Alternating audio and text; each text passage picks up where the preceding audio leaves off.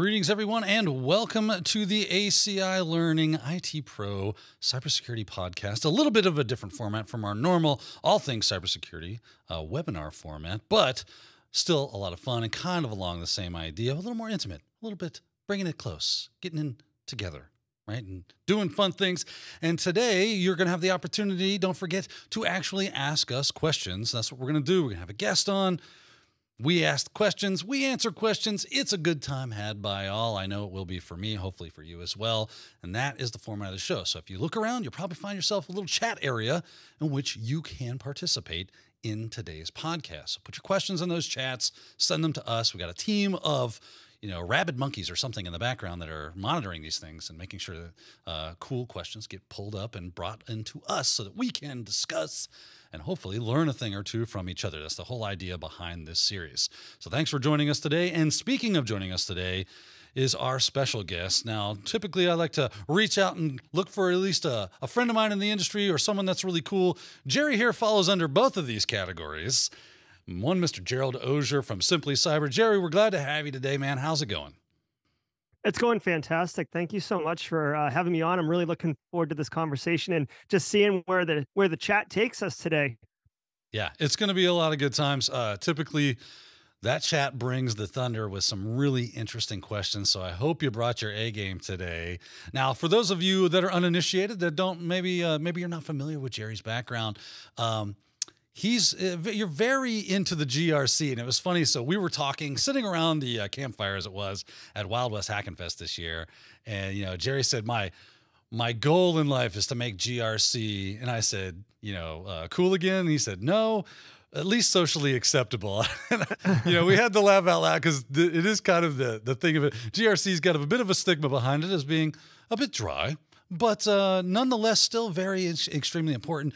You kind of make this your stock and trade. If anybody can do it, Jer, it is you, good sir. Yeah, well, I appreciate that. Like when I started Simply Cyber and started, talking about this, a lot of the questions that you get from people who are new to the industry are around red team and then offensive. And blues really came on the scene, the SOC analyst job, the last couple of years. So it was really around those. So I was thinking, okay, I'll lean into those. But because my career has taken me over, several iterations of GRC over the last 18 years, I do have a lot of experience there. So, I would occasionally get asked, I'd lean into it. And then I began to realize someone introduced me as the GRC guy. And I was like, all right, let's lean into this. So yeah, I made that GRC course. I talk about GRC all the time. It has real value. And I think once people, pull back the wrapping paper, if you will, or rip off the wrapping paper, because it's got great wrapping paper, frankly. And you begin to realize that it's not just audit. It's not just going down a checklist for compliance purposes. Like you can actually influence where cybersecurity spend is being made. You can collaborate with the blue team on their threat intelligence. Like, what are you seeing? Does the policies make sense? Like, let's enable the business over here. They need to be able to remotely access these things for X, Y, and Z reason. How can we achieve this goal so the business can be enabled and we as practitioners can feel that we're doing our job to protect the organization? So GRC does have its place. And once you realize that, it can be very, very cool. But Rome wasn't built in a day, Daniel. So I'll just slowly, brick by brick, build up the GRC coolness situation. Yeah, sir. That is all we can ask of you. Yeah. I'm sure you will do a phenomenal job spearheading that. Like I said, if anyone can do it, it's that guy right there, ladies and gentlemen. So, thank you. He knows his stuff. So listen to him. If you're not listening to the Simply Cyber podcast, you should definitely check that out. His morning briefings are great as well. You got a lot of great content out there, and I really thank you for your effort that you put out into the community. It is highly needed and is appreciated. So there's that. That said, I say we start taking some questions from the old chatterific, because I'm sure there's a few people out there that are probably like, you're telling me I get to ask questions, and you might actually answer these questions. Yes, ladies and gentlemen, that is the name of this game. That's what we like to play. So I look forward to getting into this, and because I don't come from that GRC background, I really anticipate and hopefully get to see a lot of these questions because I'm just as interested as other people are to hear your answers on this and see how, because a lot of times, and you tell me if I'm off on this, or at least from your experience, that even though I don't work in that space, it's like you said, everything kind of overlaps. Everything works together. It's meant to kind of come together and mesh. So I like to see how what I do like to do meshes with that area, and it gives me that point of contact, right? That common ground in which I can have those conversations and make my skills or how I'm teaching people to have stuff more effectiveness into Mhm. that, right? So that said, we do have our first question. I know I go on all day long. We got a question from one Mr. Rich. That says, when it comes to blue team, what happens when you start seeing everyone as a red team member, even other employees?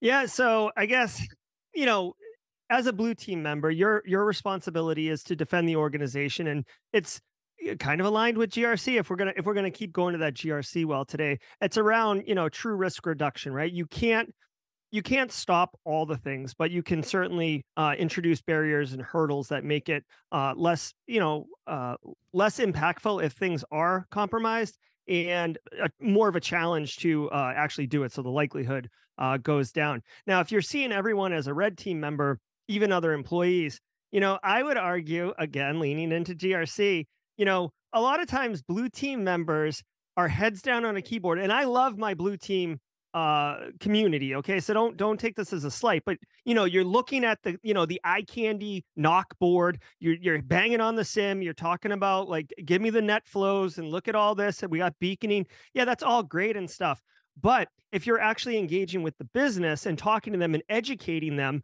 in a way that is actually communicated to them effectively, right? So don't you can't talk to Carl in accounting about Elite Zero days and like Revo ransomware gang. You need to talk to them about, hey, like this is how Chrome extension malwares are being loaded. It's a pop-up. It's going to say that you need to install Adobe, not Adobe. So there's a misspelling there anyways.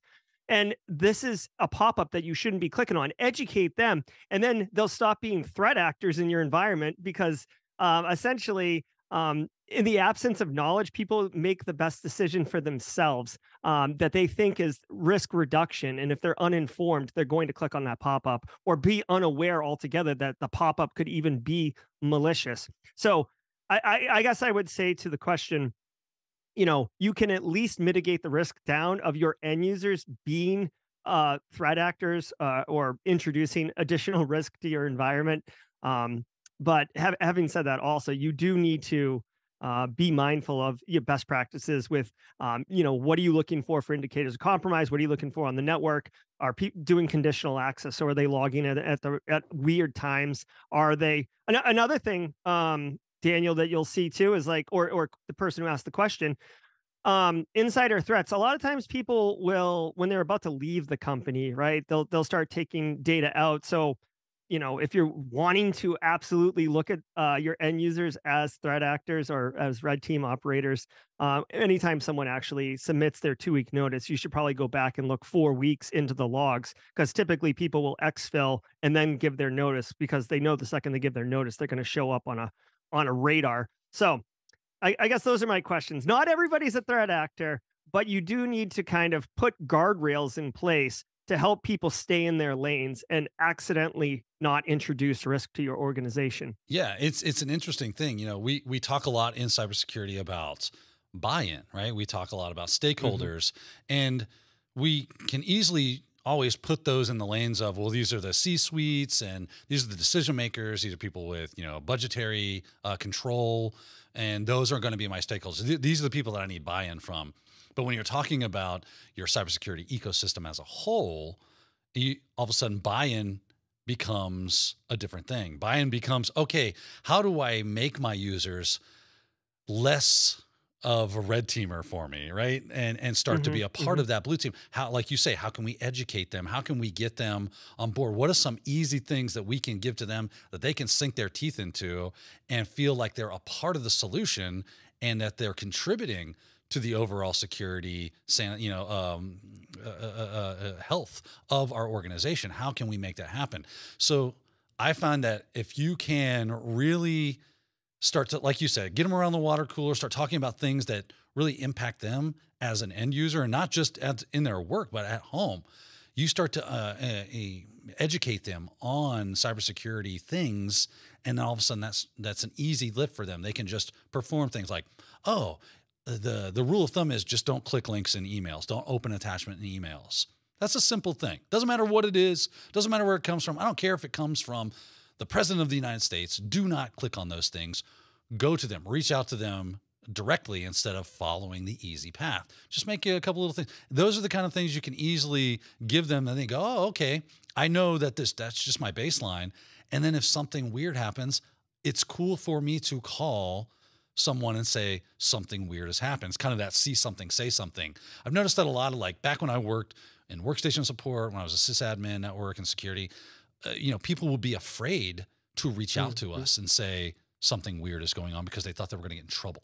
And we're like, no, you are our front lines. We need that. You are just as much an alarm as any of the systems that we've put in place to alert us to the fact that something weird might be going on, because you are that human that has more intuition, that has more, hey, I know how this thing kind of works on a day-to-day basis and it's acting different, right? If you reach out to us going, I don't know what's going on, I just know it's doing something janky. Now we can go, well, let me start investigating this. And now they're a part of the team, and you start treating them that way and they'll start acting that way. I think that's just my thought. I think that kind of goes along with what you were saying as well. Oh, absolutely. Absolutely. I mean, to take it even further, like you said, it's not just about them preventing from making bad decisions and introducing risk to your organization, but you can actually have them become de facto security champions in your organization. And one other thing that I would love to share with your listeners is one of the most effective things that I have seen, in addition to making it common speak, right? Don't say elite technical 0-day type stuff, because it's not going to resonate. They don't care. What I have seen is most effective is if you personalize it. So, for example, just 2 weeks ago, the IRS notified in the United States, the IRS notified that there is an uptick in smishing, right? So text message phishes around tax returns. And I sent that out to the end users, and I told the Simply Cyber community exactly how to send it out to the end users, 2 sentences. And what the call to action was not that you should be aware of it and protect yourself, but you should tell your friends and loved ones, because you don't want your friends and loved ones to get compromised, right? In this IRS thing.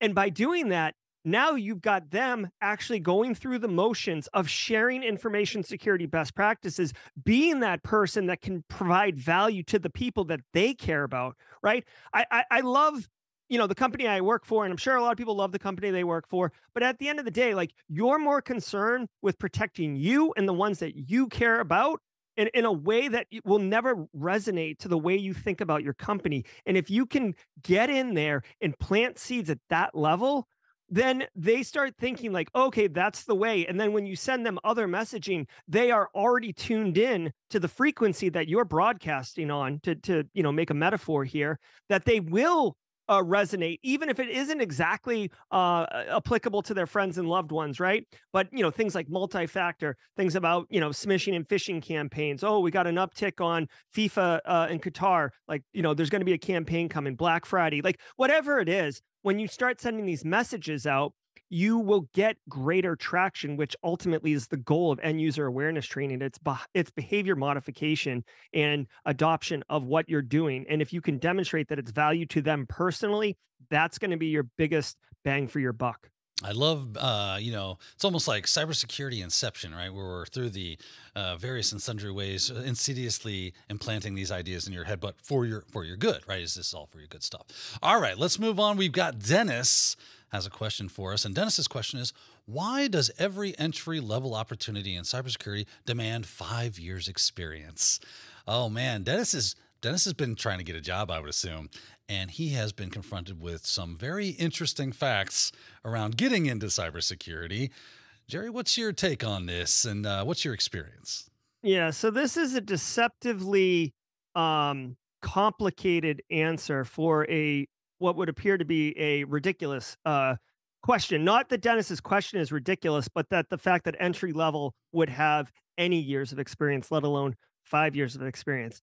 Dennis, let me share with you some explanations as to why, and then some hacks to take an arrow out of Daniel's quiver, and do some hacking here on how you can hack these years of experience. So first of all, a couple things. One, cybersecurity Sometimes you don't get funded. Sometimes you have a wish list of things, but then you're given budget for like, say, $48,000, which only goes into an entry level pay band. So then the hiring manager's like, well, I need someone who's, can sit down and immediately implement, whatever, a SecOps program or a SIM or deploy EDR across the organization because I don't know how to do it. And I can only hire one person.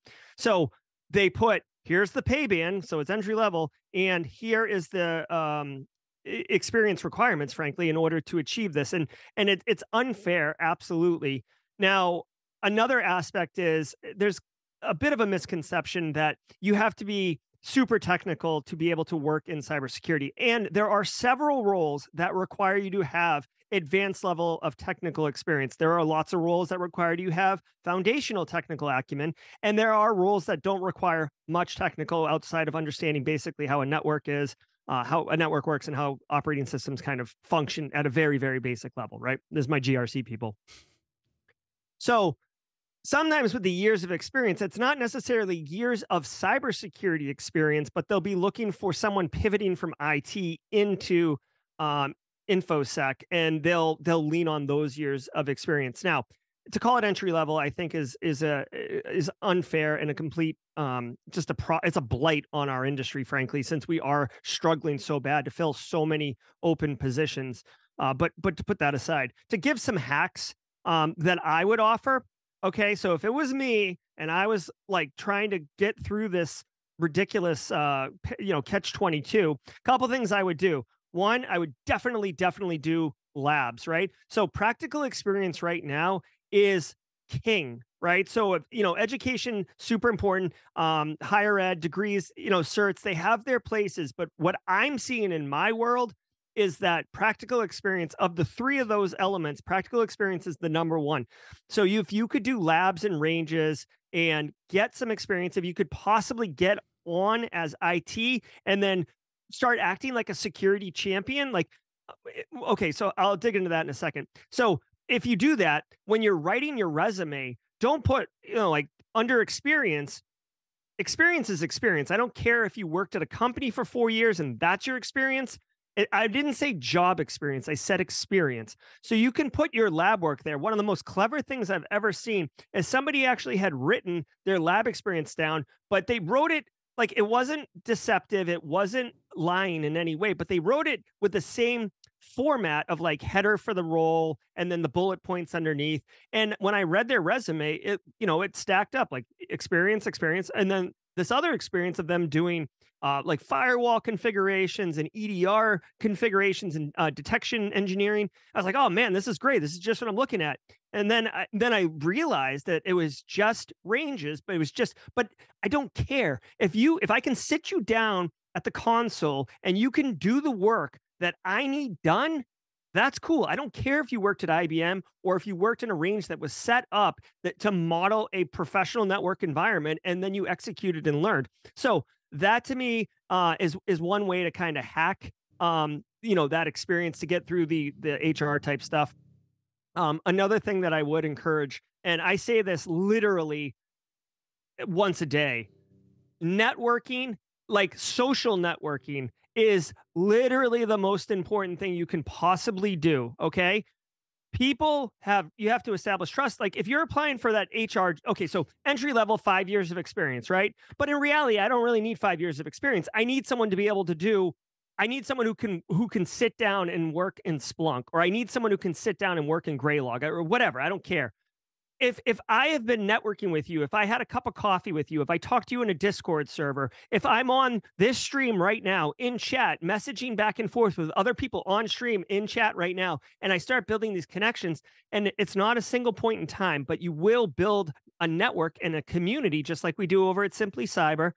And then I know that you know how to use Graylog. I know you're looking to work, like you're a truck driver and you're looking to switch into cybersecurity and you've done all this experience and you just can't get the opportunity. Well, guess what?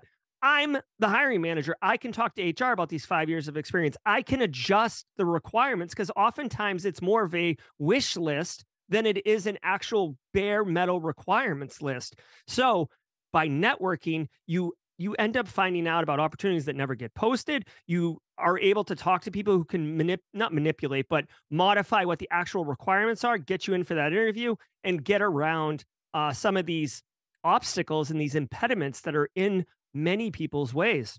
So sometimes it feels like we're trying to kind of read between the lines, interpret, if you will, the idea behind when you see, hey, we're looking for 5 years of experience for an entry level job. Is what you're really looking for is what someone might have with 5 years of experience into a job similar to this. So just start applying for and posting with the relevant experience, and that can get you past that 5 year. And I don't know about you, Jerry, but I know a lot of people will tell you, and I do it myself. I say, just apply anyway. What's the worst they can do? Is just, disregard or say no. Nothing ventured, nothing gained. Go ahead and throw your hat in the ring, because you never know. Someone might go, oh, this is an interesting person. Let me go ahead and just, because they have a lot of experience. They don't have that 5 years of a cybersecurity person per se, but they sure have a lot of cybersecurity experience. Let me go ahead and put them in the pile of revisits, right? You never know where you might get. So go ahead and just apply anyway. Label those experience things that you've done. Like you say, cyber ranges are great, CTFs, going to conferences, like you say, networking is probably one of the biggest things you can do to help you get past those weird HR or resume hurdles that you might be thinking, oh, I've got these big gaps and I'm never going to be able to cross them. It's stinking Grand Canyon. It might as well be. It doesn't matter. You know the right people, and people know you. The right people know you.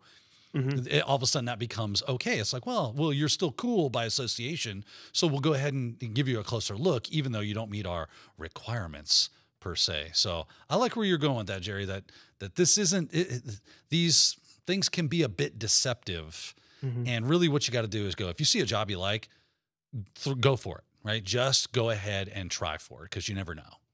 Yeah, well, and I'd also point out, like I've seen this, well, two things. One, I've seen this plenty of times, right? So I apply for the job. Like my rule of thumb is like if you meet 50% of the requirements, you have a chance with it, right? So I have seen this before. I have done this as a hiring manager before. Okay, rec comes in. We're trying to hire for a level one, right?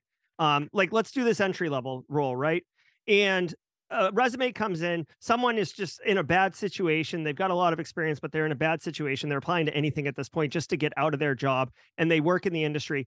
And I'll look at it and be like, oh my god, like you know what, like this person is perfect for a need that I have. Like, I don't even have a job opening for this, but this person is perfect for this pain point that I have over here. And I go get a new rec filled, or in tighter budget times, like right now where we're living, I'll go pull that level one and get it changed to a level two and directed for what my needs are. And that is, I've done that, right? So, it's about being seen. And that's again why networking is so important, because if I know, like, that you're interested or what you can do, for me, building cybersecurity programs, they're very dynamic. They change. You can have like, 3-year roadmaps on what initiatives you're going to grow and stuff like that. But it's always dynamic. And you certainly need the right talent to help solve the right problems. And sometimes when you're applying to jobs, you're not a good fit for that job, but you are getting seen, and it parlays into another opportunity. So again, I can't promise that every time, but my point is that does happen, especially in the information security world. Yeah. And it's interesting. I'm looking at our next question here, and it's kind of a nice segue where we're talking about experience and things that you need to be able to put on your resume. And they're kind of this question is from Gabriel. It says, what are some good security frameworks? Speaking of how can I get some experience? What are some of these good security frameworks to follow or implement that are similar to like MITRE ATT&CK? Well, okay, so that's interesting, and love the question, Gabriel. Frameworks is like right up in GRC's wheelhouse, so I'm going to give you a high five remotely on that one. So, when you say similar to MITRE ATT&CK, MITRE ATT&CK is a framework, but it's a very specific framework for helping model threat actors, and then being able to like set up red team events, and make sure your defensive posture actually aligns to whatever TTPs of threat actors that you're trying that might target like your industry or your country, wherever. So there's a whole bunch of different things. What I would say as far as security frameworks to follow or implement, when I think framework, I'm thinking more of a comprehensive information security program. So MITRE ATT&CK is good for what it does, but MITRE ATT&CK is almost like, I don't want to call it like a specialized tool in the toolbox, but it's like, a hand sander or something like that. Like you're not always going to use it. It's useful and it's got its place, but you're not always going to use it, or like a sand wedge in your golf bag, to use a different metaphor. Where when I think frameworks, I think of things like CIS 18, which used to be called CIS 20, which used to be called SANS 20. I think of NIST cybersecurity framework, and then also something like ISO 27001. These frameworks provide you essentially scaffolding and direction and scope on implementing an information security program. And it's not one size fits all, although CIS 18 tries its best to be as simple and one size fits all as possible. But the point is, you can take these programs and implement them at your organization as a framework, and then start beefing them out and building them out. And what makes you a capable professional is taking the framework and understanding that, this section of the framework is more important than this section of the framework right now. Because I don't care how much, unless you have, even if you had infinite dollars and infinite people on your team, which you never would, you can't implement everything all at the same time. The business just can't sustain that much change in one section. Like I've rolled out multi-factor authentication at 1,000-person company, which isn't that big. And it took 3 months. I mean, you have to communicate, you have to, do change control, obviously. Then you've got to roll it out to a pilot group. You got to see what happens. You got to go order the hardware tokens because, these guys over here in Philly, they're unionized and they don't want to use their own phone. So you have to buy hardware tokens for them. Sally up in Boston doesn't even own a phone. So you've got to come up with all these things and then roll it out and then troubleshoot, and then you're up and operational. So something as simple as multi-factor rollout isn't like you flip, snap your fingers. So the frameworks allow you to stage and structure. And this is why you can have multi-year plans, like a 3-year roadmap, because you're like, okay, here are my risks. Here's the framework we're using. My greatest risks are, whatever, ransomware and remote access, right? Or business email compromise or something. So we're going to prioritize that up front. We don't have any detection capabilities. So we're going to put a SIM or an MDR up in the front at the beginning. We're going to do MFA and awareness training up at the beginning. And then we're going to slowly start maturing those while we start rolling out more advanced capabilities, right? Start doing asset inventory, start doing periodic checking, do pen testing maybe in a year or so, right? So this is the framework. So to answer Gabriel's original question, I'm a huge advocate of NIST cybersecurity framework, which is a public-private sector partnership that's voluntarily based. No one's required to implement it, but because it was developed with the private sector across many, many different industries, and it's iterated over several times, that it really is a best of breed framework. I'm a huge advocate of it. If your organization is large enough to roll it out, if you work at a company that's probably like 50 to 100 people or less, you may want to go with CIS 18 just because it's a little bit easier and less cumbersome than cybersecurity framework. But and if you're a student out there, right, a lot of ITPro TV guests today are students, or you're a lifelong learner like myself, CIS 18 is a great entry into frameworks because it's basically 1 to 18, and you're supposed to do 1 first, then 2, then 3. And by following the order, even if you just read it, you can begin to understand why it's structured the way it is. Number 1 is hardware inventory, right? What do we have in this environment? Number 2, software inventory. Also, what do we have in this environment? Because if you don't know what's in the environment, how do you know if you're vulnerable to anything? How do you know when threat intel comes out if there's a problem? How do you know if Daniel set up a remote access over at ITPro TV so he can come in and do some work on the weekends without physically coming in? I'm going to need you to stop talking right now, Jerry. Jeez. So anyways, just to close that out, CIS 18 would be a great place to start, Gabriel, just to kind of wrap your head around frameworks. Yeah, and that's great. Imagine you get some hands-on with that stuff. It's not like you said, you can just go and look up these things, start looking into them and get some familiarity with it, maybe even start implementing that stuff in whatever networks that you can. Everybody here probably has a home network, right? Which you are the security administrator of, and nobody can stop you from doing any of that things. So start taking what you can learn from that and apply where you can. Now you have real hands-on experience with that in a live environment. And the other things you can just say, well, at least I have some familiarity with them. I can understand these frameworks a whole lot better. And I can start putting that kind of thing on my resume under my experience area. And hey, that's good for you on the old res. All right, we got a question coming from Jose. Jose asks a little bit about GRC. How has GRC interest recently grown from small to medium companies based on the state of hacking attacks? How are they finding solutions internally or externally? Oh, that's a fun question, Jose.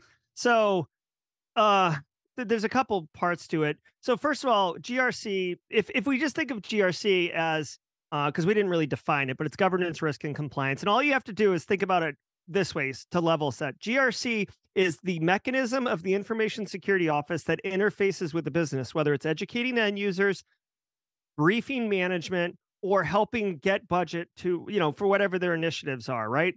They're the ones who are going out and doing things. Now, as hacking attacks, as ransomware has increased, as all of the, type of cybersecurity events have increased over time, yes, GRC interest has grown, but I'll explain interestingly why. Over the last couple of years, ransomware has gone rampant, and part of the, this is the best way to do it, this is how you do it approach has been to get cyber insurance. Almost all businesses have business insurance. And because the policy writers are like, hey, like, we could throw on an extra $25,000 rider for cybersecurity insurance. You get popped, we'll pay for the Bitcoin or the ransom, or we'll deploy an incident response team, whatever it is, right? Because the insurance company wants you to get back up and running quickly too, right? That's why you pay for insurance. Well, as more and more companies got popped, the insurance companies were losing money, frankly, right? So then they started upping their premiums and upping the scrutiny for which they are deciding whether or not to write policies for organizations and dictating what controls you need to implement before they will write you a policy. Or I've seen this also where like your policy is $100,000, and because you don't have multi-factor, because you don't have these other things, it's 5x. So now it's a $500,000 policy. Which is, the premium, which is expensive, right? And the CFO is like, why is this so expensive? We pay it every year for $100,000. Why is it a $500,000? They're like, well, your security's terrible. And then the CFO is like, well, so if we put in a $25,000 MFA solution, our premium goes down $400,000. Yes, like even a child can do that calculus, right? No disrespect to CFOs, but like that's the deal. So the insurance companies basically start pushing down security requirements, and the business doesn't understand what the insurance company is saying. Literally, someone at the business wants to take the paperwork from the insurance company and throw it over a fence and say, someone deal with this. That's GRC. Trust me, they don't want to deal with that. So they're going to hire someone, GRC, to do it, or they're going to straddle the GRC responsibility with somebody else. But a lot of times, one of the first roles that gets hired into an InfoSec program is a GRC role, even if they're not calling it that. They might just call it InfoSec analyst. But the deal is your job is to deal with these questionnaires and deal with what is multi-factor authentication, and can we just turn it on? How do we roll it out? And that is why GRC has grown, especially in the small and medium business size, because they need the insurance. And they're being told that they need to do these things to get the insurance. So the other part of the question was around internally, externally. I would say it's more, externally, essentially from the insurance companies. But, also there's a lot of, it's called third-party risk management, but there's a lot of organizations now that like, if you want to do business with them, they will say, hey, before we do business or before we acquire you, which is, a goal of a lot of small companies, frankly, but before we do that, we're going to do due diligence. And now part of that due diligence isn't just how much revenue you're making and what your sales funnel look like and all that, but also, have you had any cyber attacks recently? Are you compromised right now? Because they don't want to buy a nightmare. Right? So who is filling that out? Who can answer those questions correctly or effectively?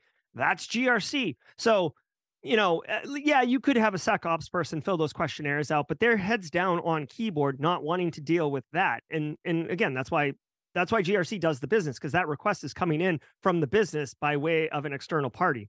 So GRC is doing a great job of kind of explaining why this makes dollars and cents to the people that are having the influence on whether or not you get to have good security. And they're going, oh, I I can save money if we just stop sucking at security. That sounds like a good idea. I think we should Yeah. do that. Yeah, it is true. You know what's the funniest thing? And people who are new to the industry might not know this, but Daniel, you definitely know this. It's like the better we are at our job, the less it looks like we're doing. And They don't that like that. paradox, yeah, that paradox is really difficult to sell to management. They're like, why are you asking for an extra? Like you asked for 100 grand last year for a budget. Now you're asking for 150. Nothing happened. Why do you need more money? It's like, oh my God, like nothing happened because I'm doing my job well and because you gave me that money. And now I need this other money for more bad stuff not to happen. You feel me? Right. So Right. like, let's do this. The fact that nothing is occurring is what you're paying for, right? Because if something Exactly. occurs, well, that's bad for everybody, right? And so Yeah. we need more people that understand that. And actually, we've got our next question is from Helder, and he asks, what is a good path to CISO? Obviously, we need good CISO. So, Helder, please listen to what we're talking about today. And if you ever make it to that CISO level, use that information. And they say, what knowledge and level of experience is needed to kind of like be at that level? Yeah. So, okay. So the tradition, so there's two kinds of CISOs basically. There's technical, very technical CISOs that come kind of up more of the, SOC analyst path, if you will. And then there's the business minded CISOs. I would argue a lot of CISOs, a majority of CISOs, so greater than 50%. If I had to pick, I would say like 66 to 70% of CISOs come up the GRC track because they are comfortable talking to the business, because they understand what the business's needs are and why there is budget and why you can't just spend all the money and why you actually have to accept risk. And most importantly, because GRC people have been talking to the business over the year, through your career, then you understand what is important to them. Again, I'll keep going back to this. Like, SOC analysts and pen testers and stuff like, yes, in forensics examiners, yes, like I am the first in line to tell you how cool it is to reverse a binary or to like rip apart a firmware on an IoT device. Like it is so cool. But the CEO does not care. The business cares about making money. That's why they're in business. And what you're talking about has nothing to do with that. And they will tune you out in a hot minute. And it is a learned skill to be able to communicate in a way that is succinct and effective to those business audiences. And you get a ton of that through GRC. So as far as, path to CISO, a traditional simple path would be starting in audit, right? Because audit is a great entry into GRC. Plus, I would just pump if you're looking, and you can move, right? You're very flexible in that way. The big consulting firms, just to name a couple, if I can, like Booz Allen, Deloitte, PwC, Accenture, Capgemini, SAIC, Lockheed Martin, Northrop Grumman, just to name a few. Just go put your job search in DC, even if you're not going to live in DC. Put your job search on DC and then put security auditor. Okay, there is a ton of US government work. And I'm sorry if you're not in the United States. I can't really speak to other countries, but there is tons of US government FISMA or information security audit work out there. And you can get into an audit job.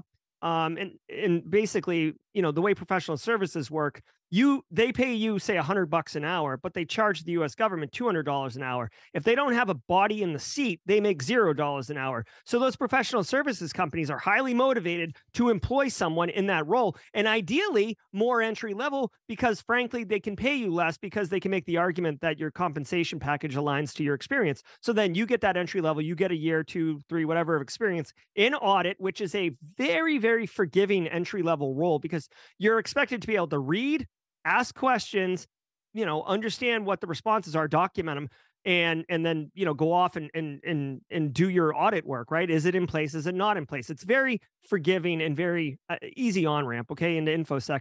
From audit, you can go into risk, which is probably the most important part of the GRC capability.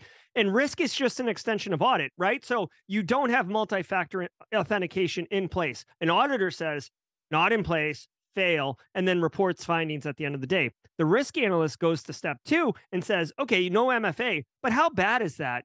Like, Do you not have MFA just on internal assets? Is it just on network switches, or is it on your Office 365 cloud, accessing your email, right? Which is two totally different risks, right? If anyone can log into your email anywhere in the world, that's way different than anyone who can physically get to your plant and navigate their way to some manufacturing machine and then use some custom username and password that they were able to guess, and then all they do is have access to that one machine that's air gapped or whatever. Like two wildly different risks. So by doing that risk calculus, that's the next mature path, and then you get seasoned and senior, and then like basically deputy CISO, and then CISO would be the next one, depending on the size of the organization for that career path. And because what's a CISO do besides get budget and direct the team, right? A CISO answers the question from the board or from the CEO or from executive leadership, like, hey, we heard about, whatever, Colonial Pipeline ransomware, right? Can that happen to us? What are we at risk of that, right?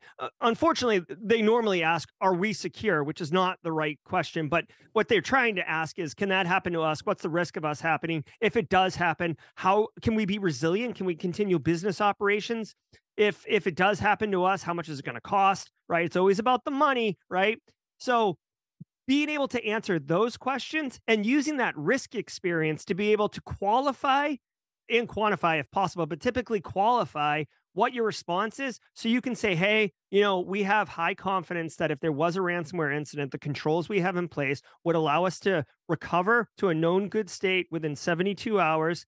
And, based on the business can operate or not generate widgets or whatever, or deliver healthcare for 72 hours without it being, messing the business up. Or we've talked to business operations, like these segments don't need to be operational, but we're a healthcare company and the physicians and the clinical staff actually have downtime procedures to be able to continue to deliver clinical care. They won't be able to access scheduling. So that could be a bit of a hot mess, but we can still generate revenue. We'll stack up the billing. And as soon as the systems come online, we'll submit all the billing. We won't lose any revenue. Like, it's these kind of detailed conversations that a CISO is expected to have. And if you're just some slap happy Joe who's like all about the title, you might actually miss the ability to deliver value and be able to actually be an effective CISO. But if you do the work and you go up the ranks, you'll understand what it is that you need to be doing. Like, you don't become a CISO and be like, oh my God, what do I do? Like, this is hello. It's like a new room or something. It literally is just a growth out of that risk role. All right. Well, obviously there is some good paths you can follow. Jerry, you've kind of laid them out there for us, and I would say, like, and Jerry, maybe you want to speak to this briefly because we got more questions to get to, but it would seem like, yeah, I would agree with you. A lot of people do come up that GRC path, starting an audit, moving through these things and understanding. But man, is it really nice when a CISO has, I'm not saying they've got to have been an engineer at any point in time, but having some technical capabilities helps them understand what their team can and cannot do. And that way they don't overpromise what their team can deliver to their, the board or whatever at that point in time, and they come and go, guess what? I just made a big giant poo sandwich and everybody gets to eat it because I promised the world and you've got to deliver. So it is nice when I find a CISO that's like, well, I know what they can do and I know what's realistic. Do you find that to be true as well? Yeah, yeah. And I made the comment earlier about technical Yeah. or the business side, but what I should okay. So thank you for qualifying that.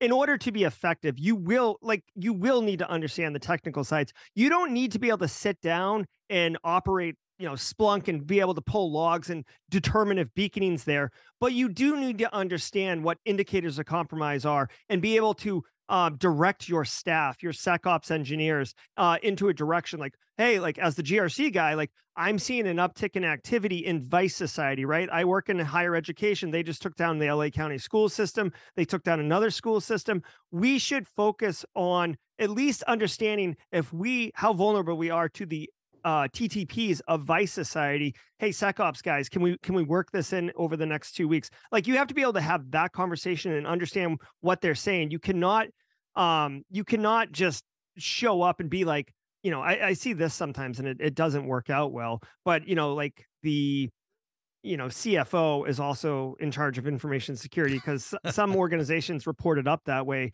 And it's not, even though InfoSec is a cost center, you cannot do the risk part of the job effectively if you don't understand the technical parts, because how are you risk is two simple things: the likelihood of the event happening and the impact of the event happening, right? Is it going to happen, and if it does, how bad is it? And if you don't understand the technical stuff, you can't say how likely it is, because you don't know that multi-factor is reducing the risk, or that your privileged access management controls is reducing the likelihood of that event happening, and that you have network segmentation. So if they do get in and pop it, the impact is mitigated because they won't be able to move laterally, or from a recovery perspective, we have immutable database backups of everything taken daily, so we can recover within 16 hours. Like, you have to understand what those terms mean, and understand that, or you definitely won't be able to do the CISO job effectively. Again, you don't have to be like a hardcore software developer programmer. You don't have to be able to like go in the data center and rack and stack, a firewall or something like that. But you do have to understand the technologies and what they're doing. Well, there you go. We do hopefully have a lovely path to help you get to your CISO dreams Yeah. eventually. Now, that said, I know we got more questions, so let's get to Victor's question. He says he wants to get into forensics.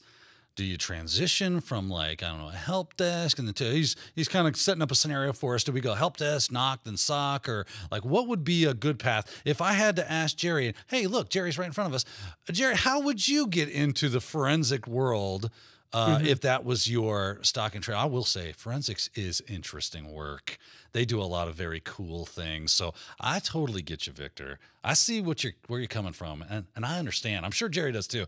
But what would be your path if you had to lay it on the line? What would you say?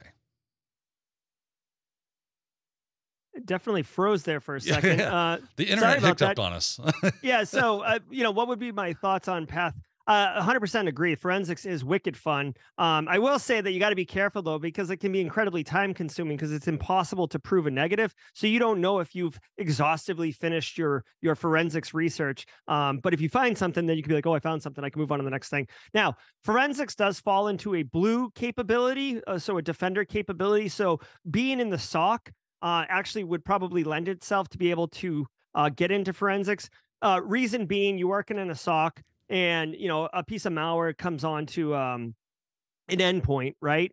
And it's not really busy that night, so you clean up the endpoint and you get everything, but then either like you throw it into a sandbox and you detonate it, you start looking at it. Maybe you have time, you put it in a VM and tear it apart and start looking at it in ITPro, or WinDebug or something like that. So the SOC will enable you to do forensics type work, or explore forensics as a capability while you're still at your job. So you won't have to do it as like after you get home from like a hard shift, and SOCs notoriously have or can have mental health issues from burnout and alert fatigue and stuff like that. So you can actually parlay it into your work. Plus, because that is kind of where the forensics work's happening, you might be able to identify someone who's really good at it or identifies with it and get mentorship from them. Now, if I was going to transition into forensics or any other job, as I mentioned earlier, I would begin to engage.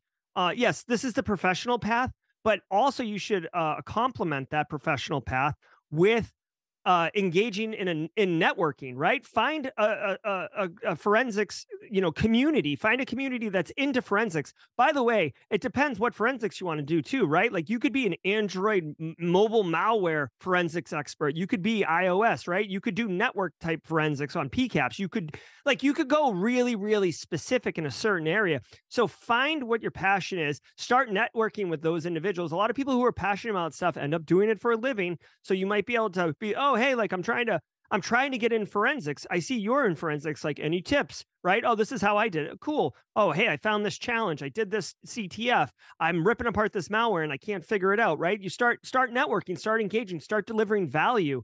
And then people will know that you're looking for a forensics job or you would love to get one. And going back to networking, that is definitely going to help you get access to a larger swath of opportunity. But the TLDR, I would definitely say if you could get right into a SOC, go right into a SOC. But it's not unrealistic to go help desk SOC analyst too, dabbling with forensics and then forensics on the side. Also, a lot of like law enforcement work for forensic stuff gets outsourced. So you could look for boutique companies that specialize in that. I'd also recommend like definitely recommend getting experience with either Autopsy or FTK, which are two popular forensics platforms or forensic solutions. Any forensics job you're going to do, like practically in corporate America, is going to ask that you have some skill with one of those. And the skills are transferable because the way you do forensics work is a methodology, not necessarily a platform dependent skill set. So that will help you when you're ready to step in front of the interview or the hiring manager and be like, I got this, like boom, mic drop, or ITPro drop, if you will, for a Yeah, forensics joke. there's also a few certifications out there that are geared toward forensics. So if you're interested in that, you should start looking into those. One of my favorite things that I pass along to people that are interested in forensics is check out DFIR Diva. They got a Oh, so good. great Yeah. website, lots of resources there to help you start to like build that path towards your end goal. So check out her website. It's amazing stuff there. Yeah, I feel you. I can't blame you for being interested in it. And best of luck to you on getting down that road and becoming some sort of a forensics investigator in the digital world. So we got another question, as we do, right? People with their great questions. This is from, hopefully I'm saying this correct, Verinder. It says, I'm in an IT support role. Is ISC squared certified in cybersecurity certification a good path? Or maybe there's another road less traveled that I should go down. What would be your advice on this one, Jerry? Yep. So I personally think ISC squared is a great organization. They, famously have the CISSP, which is considered kind of a professional standard in the information security space. Certified in cybersecurity certification, absolutely good idea. I would personally also recommend CompTIA Security Plus.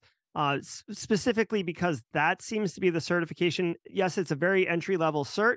And a lot of hiring managers for years have hooked on to that particular cert as part of the requirements needed. Also, at least in the United States, if you're going to work in the DoD space, the DoD 8570, you can Google it, lays out what certs are required for what positions in the government. And they use like a crosswalk matrix thing. And Security Plus is like littered all over the entry level roles. So it will give you value.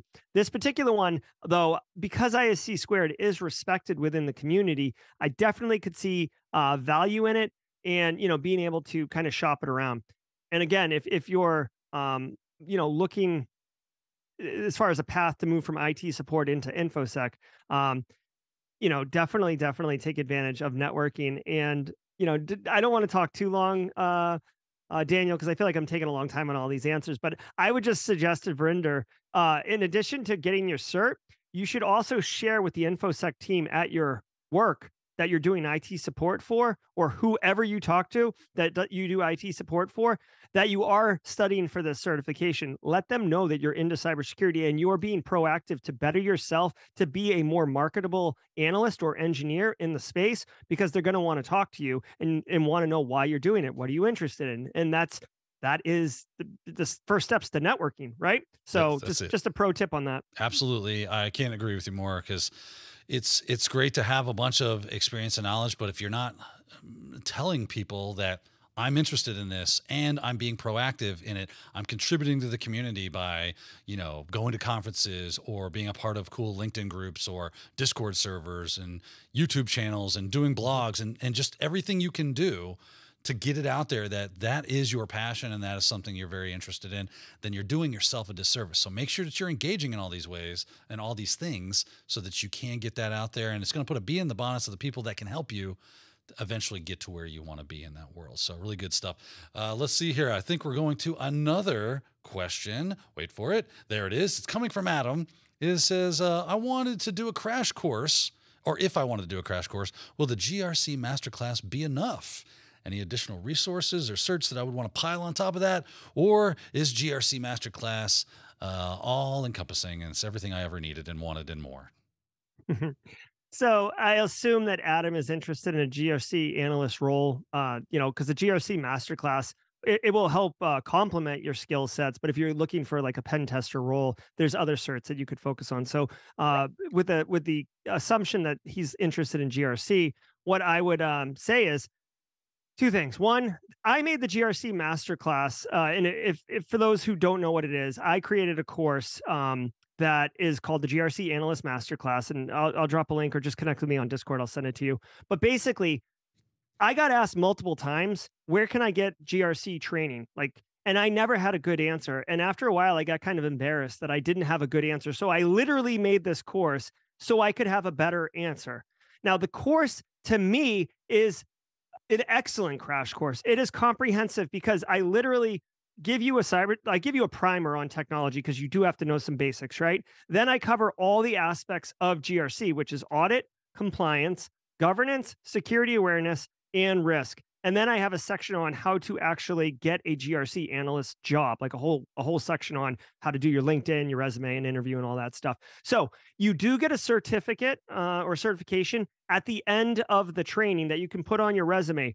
I will say, I'm not out there trying to be a certification body and people like ISC squared or something like that. But I have been told by more than one person, and this thing only came out in March. I was told just yesterday that someone was hiring a candidate, and two of the candidates had it on their resume, and they knew that the hiring manager knew what it was, and it influenced their decision on selecting them to advance. Again, your mileage may vary, but there's not a lot in that space around GRC. So I think it's awesome, to benefit you on understanding how to do the job and what the scope of the job is. And then two, being able to demonstrate to others that you understand what it is. And another part of it too is that my course actually has practical labs in it, which, if you guys aren't familiar, like, it's easy to do practical labs in red courses and in blue courses because it's very technical. It's easy to spin up a VM, have a problem, and you fix it, or have a VM and you break into it. With GRC, as Daniel mentioned earlier, it can be boring. Whoa, it's just audit, it's just compliance. Well, I put labs in there, like, let's do an audit, let's do a risk assessment, let's build security awareness training material. So you're getting practical skills, which is, at the beginning, I said, the most valuable thing right now. Hiring managers are prizing experience and practical skills over other things right now, just because of budget cuts and needs for staff to help solve problems today. Well, Jerry, you definitely did a lot of the heavy lifting, because building those infrastructures so that people can take advantage of them is probably the biggest roadblock to getting started. Is you don't have a resource, and if you have to build it yourself, then that becomes a roadblock in and of itself. Is that I got to make all these things and then spin them up, and I already know what they are, so it's kind of, I've got some confirmation bias that's going on because I know what to do. So it's great that you've made that available, and we really appreciate that out in the community. I know I speak for just about everybody, because when we give back to everybody out there that's trying to either get into this business or stay relevant in this business, it can be really difficult. So when we all come together and kind of create these resources that we can all partake in, it's much appreciated. So thank you very much, sir. And speaking of thanks, thank you for coming on. Looks like we've come to the end of the old podcast. And man, it was a great having you on. We had a great conversation, answered a lot of really great questions from the chat. Thank you, viewers out there, for watching us. Be sure to keep your eyes peeled for the next time that we're going to get together and have ourselves a little intimate podcast. Who knows who will be on, but we definitely had a great one today. So thanks again, Jerry, and thanks for everybody for watching. Until next time, have a great day.